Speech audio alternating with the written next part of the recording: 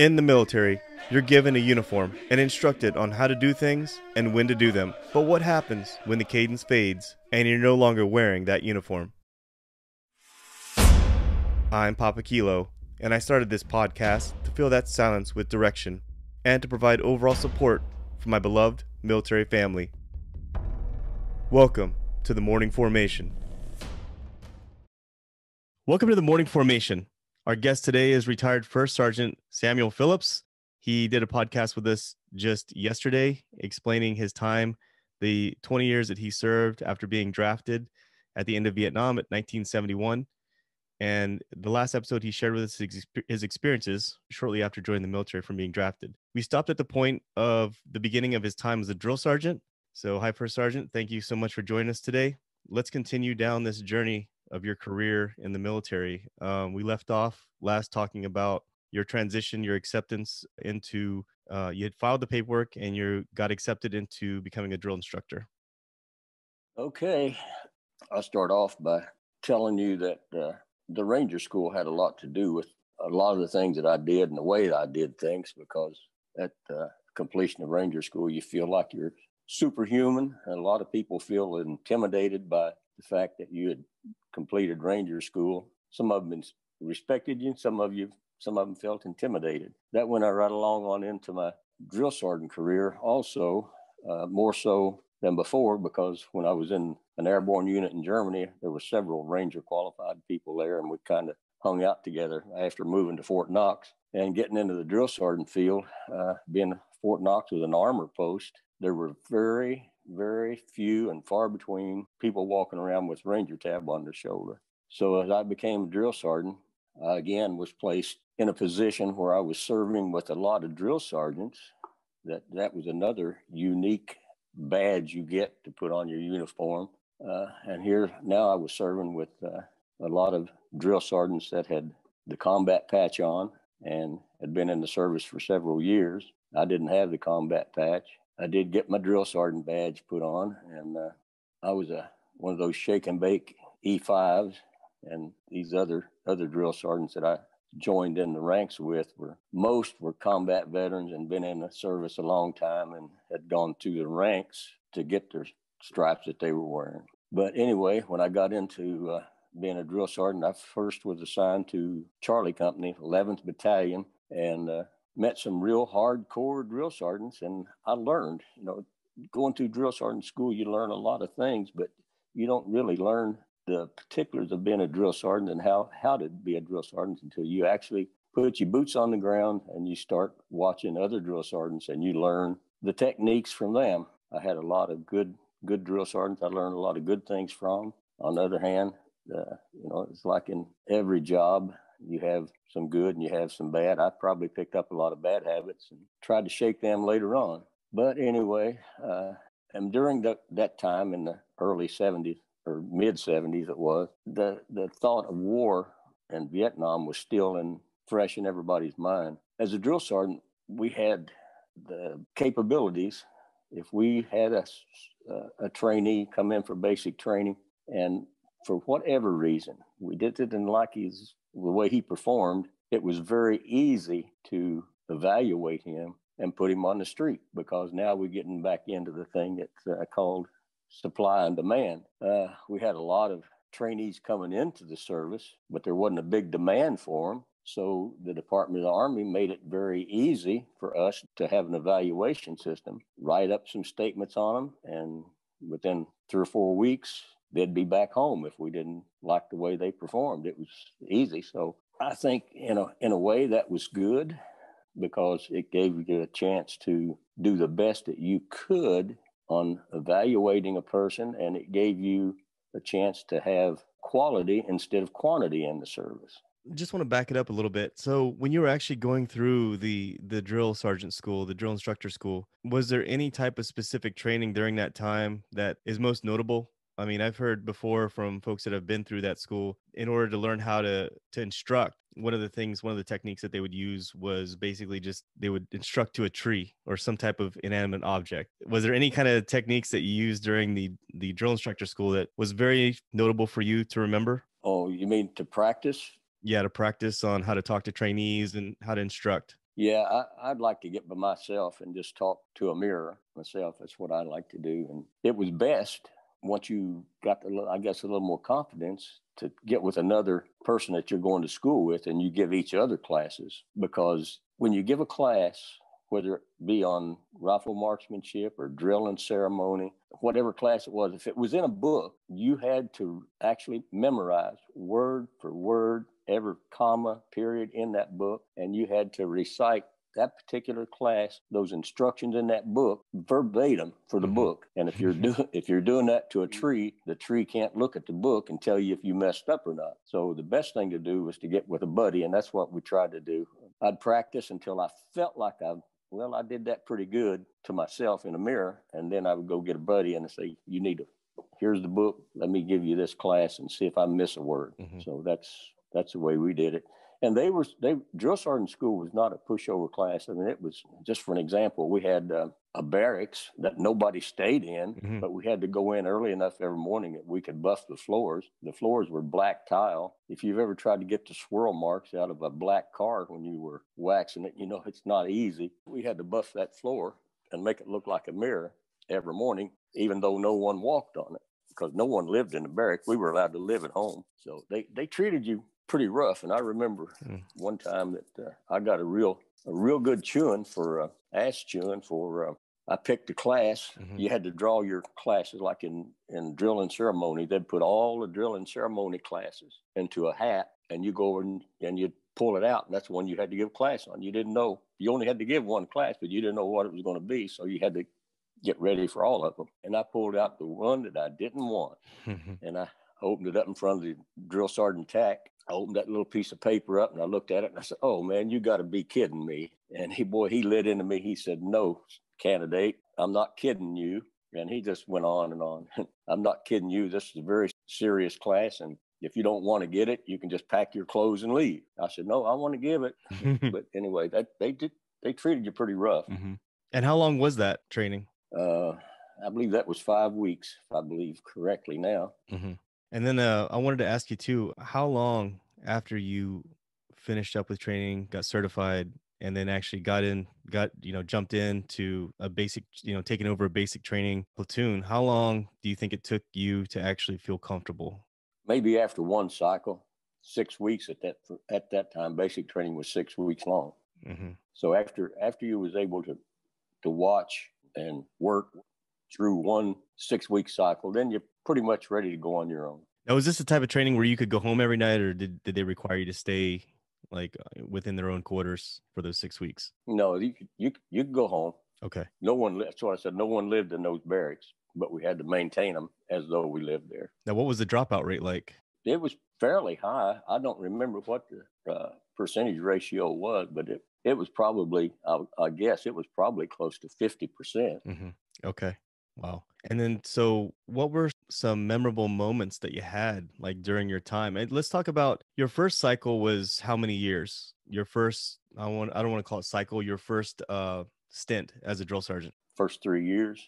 Yeah, your first is for 3 years and then 2 years, right? Right, correct. So your first 3 years, was there anything that sticks out in your mind, or anything that is a little more memorable than the rest of those first 3 years? Oh, well, there was a couple of incidences that happened that I probably won't forget for a long time. And one of them was the one thing you have to remember: you just had to take these civilian kids that didn't know anything about the military and try to turn them into a good, hard, tough soldier. And one of the things in being a good soldier would be to sometimes you don't ask questions, you just react and do what you're told without thinking about it. So the drill sergeants, one thing that they wanted to do first, they put the fear of God into the trainee. So when you said something, that was the law. No questions asked. That's what you had to do. So I remember one incident that took place, and it was just before supper time in the mess hall, or the evening meal in the mess hall. Trainee had done something, I don't remember what, but he'd done something that I didn't like. And I let him go ahead and eat. And after he got finished eating, I told him to get in the low crawl pit and crawl, which was a sawdust pit. And I said, crawl back and forth in that sawdust pit. So I told him, when you get done eating, I want you to hit that sawdust pit and crawl until I tell you to get out. Well, he did exactly that. He's a good soldier. He did exactly what I told him to. I'd forgot that I'd told him that, and I went home. About 11 o'clock at night, my phone rang, and it was the drill sergeant that was on duty, on CQ duty that night. He said, Sergeant Phillips, you've got a trainee out here in this sawdust pit crawling, and he won't get out. He said, I tried to tell him to get out and go back in the barracks and go to bed, but he won't do it because he said Drill Sergeant Phillips told me to crawl until he told me to get out, and that's what I'm going to do. So he had to call that trainee and tell him to come to the phone, and that Drill Sergeant Phillips wanted to talk to him, and he came to the phone when he heard Sergeant Phillips told him to, and I had to tell him, it's okay if you get out of that gravel or out of that sawdust pit and go to bed now. And he did. So he crawled for 5 hours, and I forgot about him. I felt bad about it later, but that's. I guess you kind of gained a different level of respect for that type of discipline. Yeah, I did, and I tried to learn to choose my words a little different after that too. So, and it was in that same company. I don't remember how much after that, but another incident happened that the trainees, it was getting toward on up into the cycle, and they got a weekend pass to go to the PX or to the bowling alley. I had one soldier in my platoon that was kind of a bully. I'd heard people talk about it before in barracks, kind of a bully, and he proclaimed to be a Golden Glove boxer from New York City, and people in the other trainees were kind of scared of him, and they let him bully him around because he'd give them orders, and he wasn't a squad leader or anything, but he'd telling them what to do. But anyway, that weekend they got some privileges, and they went to the bowling alley, and I guess this bully drank some beer, and he came back to the barracks and beat up a couple of people, and that was on Saturday. He come back to the barracks and beat up a couple of people. And then Sunday morning, I just happened to drive by the company in civilian clothes. And I thought, I'm going to stop in and see how everything went. So I stopped by and I talked to the drill sergeant on duty.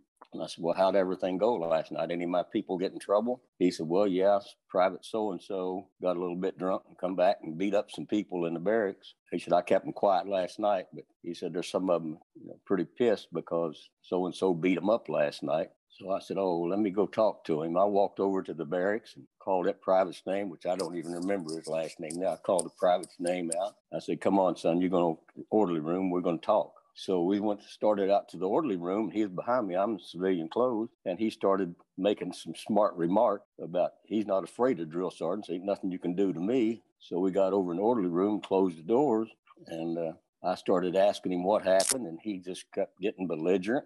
I think he was still drunk, is what he acted like, but he started getting belligerent. So I got up in his face, and I started being a drill sergeant. I started yelling at him, nose to nose, and then he started yelling back. And when he yelled back, it caused, I won't say he spit, but the spray from his voice got in my face. And when it did, I took both my hands to his shoulders, and I pushed him away from me. And when I did that, he tried to swing at me, and there was a half wall there, partition, and I put my hands up on that wall and jumped up with both feet, and I kicked him right in the chest with both my feet. He hit the wall and went down on the floor. And while we was arguing, back up for a minute, while we were arguing, I turned around and told the CQ, I said, call the MPs to come and get him and put him in jail. And the CQ had already called the MPs. But when I put this trainee on the floor, I immediately straddled right across his chest, and I was slapping him right across his face with my knuckles when the MPs walked in.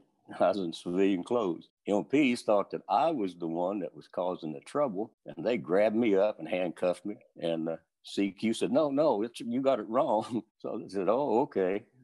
So after a little bit of an explanation, they released me, put handcuffs on him, and took him to the hospital to see about this little bit of blood he had running out of his face. But after that, that trainee never did come back. He came back to the company, but he never did join back into that platoon. They put him in another platoon while we were waiting for his discharge. And the trainees from my platoon, I remember they thought that I was some kind of a Superman because I come in there and I took care of that problem. And I had defeated somebody that they had feared for the whole cycle. And they appreciated it because I did that for them. Turned out that this other platoon that they sent that same trainee to another platoon to keep him away from me. He got over there again and started being a bully and sodomized one of his fellow trainees. And he immediately left. I mean, it wasn't just within a day, he was discharged and sent back home. There was one other incident happened in that same company, and there wasn't a lot of things that really stood out because every cycle seemed a lot alike, but there's one that I would like to talk about. And that's, I had a trainee one time. Mm-hmm. He wasn't in my platoon. He was in a different platoon, but I was on CQ duty one night, and I know his drill sergeants had talked to me about this trainee several times, and they was on the process of kicking him out. It's called a trainee discharge program. And they were in the process of kicking this trainee out. He was a big, tall guy, and he had a strange look on his face all the time. I was on CQ one night, and this trainee that they was kicking out came over, and he was to be my CQ runner that night. And so he sat there, and he talked real friendly, real nice to me. But he was real upset at other drill sergeants because they was kicking him out of the service. And I talked to him, and I tried to explain things to him. And he said, "Man, I wish I'd have been in your platoon because I think we would have made it." Mm-hmm. But anyway, he was good, and he started telling me things. He said, "You know, I was sent in the service for a particular reason." He was a sadist, didn't believe in God. He believed in the devil, and he believed that the devil ruled everything. And he told me the reason he thought that way is that when he was a kid, he had a real bad home life, and he would pray to Jesus that things would get better, and they never did. And then he said he started praying to the devil, and the devil made everything better for him. So the devil had sent him into the military.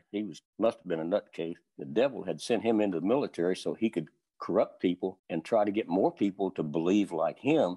He explained his way of life and his beliefs to me, and I was intrigued. I mean, I sat there and I listened like it was a good movie, watched his face.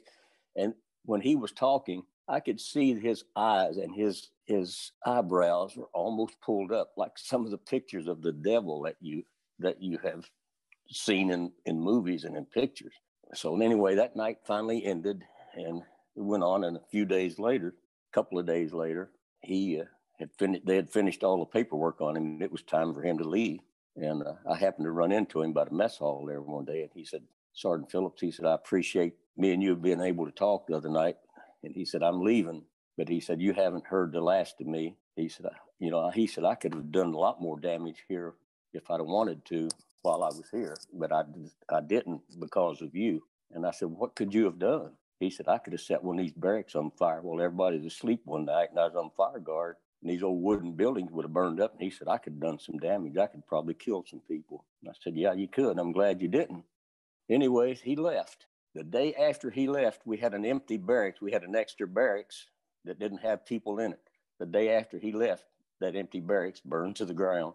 And I've always related the burning building to the story that he told me and the talk that we had. And I thought that was a very unique soldier or trainee. He wasn't a soldier. He was a very unique person, very unique experience. Yeah. It just goes to show you that when you step outside your comfort zone and you go into the military and you go to training, such as like basic or boot camp, you're literally thrown into barracks with people from all across the United States, people from different cultures, people from different backgrounds, different upbringings. You have all walks of life. I mean, everything from the Golden Gloves boxer from New York to the Satanist that is from wherever and has his own ideologies on things. But that's pretty wild. It's a pretty wild story right there. And was there any other stories that you can remember specifically from that first 3 years? No, they was pretty much all the same. Mm-hmm. There was a lot of small things, I'm sure, that happened, but pretty much every cycle was like the others. But you hit the nail on the head when you was talking about that. The one thing that the drill sergeants always had to keep in mind is that you graduate one group, and a few weeks later you start another group, but they were all just a little bit different, because you have to keep in mind that every group you get in you've got different people. They were raised different ways. They come from different parts of the countries, and they have different beliefs. I mean, you'd have trainees that were from practically every state and every walk of life, every cycle. Mm-hmm. And you kind of had to keep that in mind because Mm-hmm. every individual was different. And there was hundreds and hundreds and hundreds of them. But like I said, it's at the beginning about supply and demand.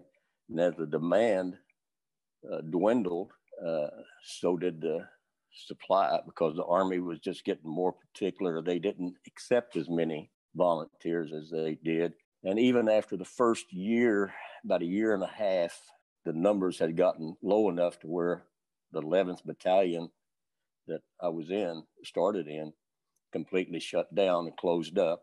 We all had to reconsolidate in another company on down the street farther. And that's where I spent the other year and a half of that first 3 years, Delta 18-4. And by the way, Delta 18-5 is the same company that about 6 years earlier that I had taken basic training in. So I ended up 6.5 years later, Mm-hmm. being a drill sergeant in the same company that I was in when I was a trainee. And this was between what years now? Started in 1975 and went until 1978. Okay. And then from 1978, where did you go after that? In 1978, when I got off of drill sergeant status, you're only allowed to stay 3 years at a time. And after I did my 2 years, then I volunteered for the third year and was accepted for the third year. After I finished that third year, I just had to wait for orders to see where I was going, and orders I got was go to the 25th Infantry Division in Schofield Barracks, Hawaii. Okay. Now, was there anything in that second part, your second tenure as a drill sergeant that stands out for you? Not incidents as I spoke of before, but I was a drill sergeant as an E5, as an E6, Mm-hmm. and as an E7. By the time I made it, the first 3 years, I was E5 and E6. Mm-hmm. I went to Hawaii and I got promoted to E7. And I came back for my last 2 years Mm-hmm. on drill status as an E7. I was more mature, more experienced, and Mm-hmm. it was different because now I was more of a senior NCO, and I wasn't as I don't know the right word, wasn't as reckless, I guess, as I was the first 3 years. More of a professional, I think, yes. And I had some good friends. There was a lieutenant in my company, Lieutenant O'Connor. He didn't make a career out of the service, but after he finished his assignment and got out of the service, he went back to Mm-hmm. New York, where he was from, and became a police officer. And he retired from the police department in New York City, and he lives in northern New Jersey now. And just last week, he called me on the phone and to wish me a happy new year. He said, I try to call all my friends that I knew when I was in the military that had some kind of an influence on me as a young lieutenant in the Army. He said, you're one of them. So he called me. That made me feel pretty good. I can totally relate to what you're saying. Matter of fact, I just contacted a soldier that worked for me when I was at the battalion S3. Just said, "Hey, hope you're having a happy new year," and I just wanted to say thank you. So you transitioned to the 25th Infantry Division. Now you're no longer a drill instructor, a drill sergeant. I think that we should go ahead and we've been talking for about 30 minutes now. This is probably a good stopping point. We can start up again to finish off your career, if that's okay with you. Yeah, that sounds like a great idea. And I want to tell everyone right now, in case you haven't figured it out, First Sergeant Samuel Phillips is actually my father. Very proud to say that. He's been an inspiration for me in my military career as well.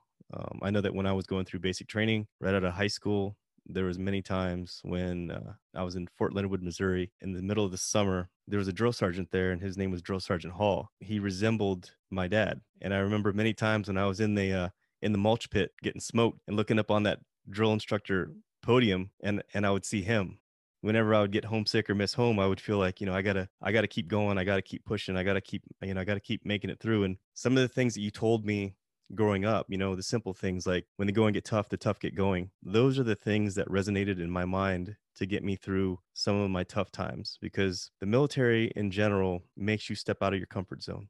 At 18, 19 years old, you're no longer under the protection of your parents. You're on your own. You're getting your paycheck. You're under the care of other people, and you have to take care of yourself. And so I appreciate you, whether you knew you were there or not, you were there when I went through some of my tough times, even when I was deployed or whatever. There was times where I would look up at the sky and I would wonder if we were looking at the same stars. Thank you so much for being an inspiration and doing this podcast with me, because capturing these stories, I've heard about these stories, some of these stories over the years. I think that they deserve to be captured and encased and saved and shared with other people. It's quite fascinating that you had 20-year career and all the things that you did. You truly lived a life. Thank you for giving me this time, and we'll go ahead and wrap this up right now. Is there anything else that you want to finish off with before we finish off this podcast? No, just I can totally relate to looking up at the sky and those stars, because when I finished basic training and found out I was going to Fort Lewis, Washington, I thought, man, I'm in Kentucky, and Fort Lewis, Washington is way, way, way over there. I'd never been that far away from home before. Never been away from home much. And getting out at Fort Lewis, Washington, and looking up at the stars and wondering if people back home, anybody was looking at the same star I was. I'd been so lonely. First few months when you're in the military is a very, very lonely time, because you got to get those thoughts of home out of your mind. Very, very lonely. And some of the songs that I remember is when they come on the radio, like, I'm leaving on a jet plane. I say, yep, that's me.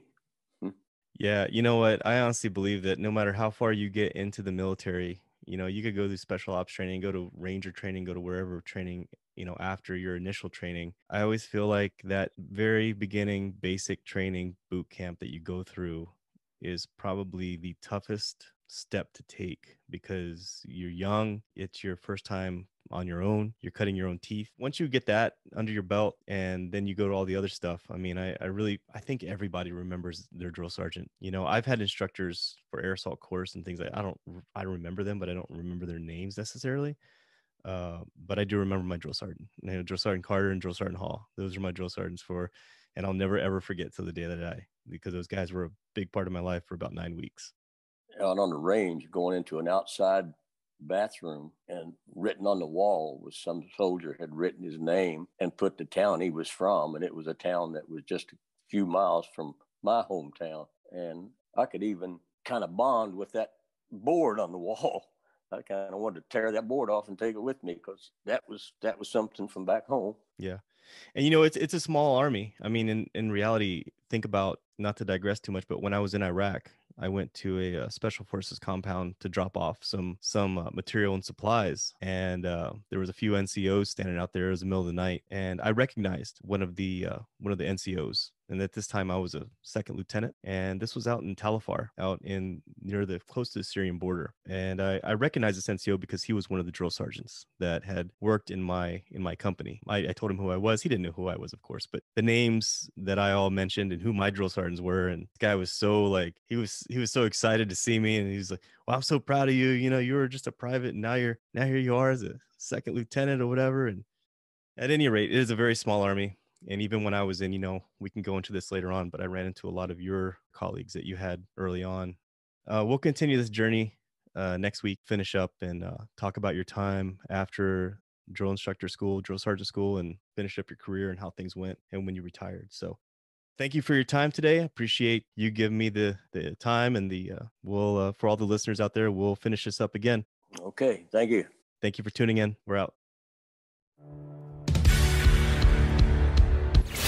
You've been listening to the Morning Formation Podcast. We hope you found today's material helpful and of value to your current situation. Whether today's show took you back to a nostalgic time or helped you think about tomorrow, thank you for tuning in. And we look forward to seeing you again. Make sure to find us on Instagram at _morning_formation_podcast. On YouTube at the Morning Formation Podcast. And send us an email at theformationpodcaster@gmail.com. Stay safe and stay motivated. Warriors, fall out.